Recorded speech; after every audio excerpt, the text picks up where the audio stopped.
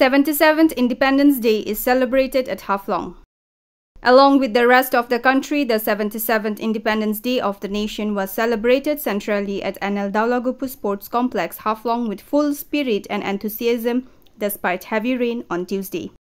Chief guest of the event, Daulagupu, Chief Executive Member of the Mahasau Autonomous Council, hoisted the tricolor accompanied by District Commissioner Simanta Kumar Das, ACS, and Superintendent of Police Mayank Kumar, IPS.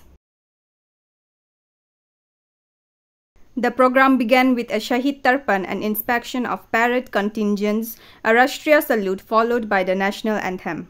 On the occasion, the Chief Executive Member in his speech outlined the achievements of the present council, stating that his governance has given the utmost trust to the education sector in the district. He cited how the Model Degree College at Hatikali will soon be providing good quality education to the students in the Mahasau.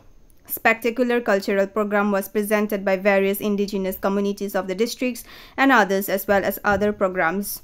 The program was attended by Ranu Langthasa, Chairperson of the Mahasau Autonomous Council, Haflong, executive members, members of Autonomous Council, Haflong, officials from Assam Rifles, Assam Police, various other departments, school students, teachers, and the general public.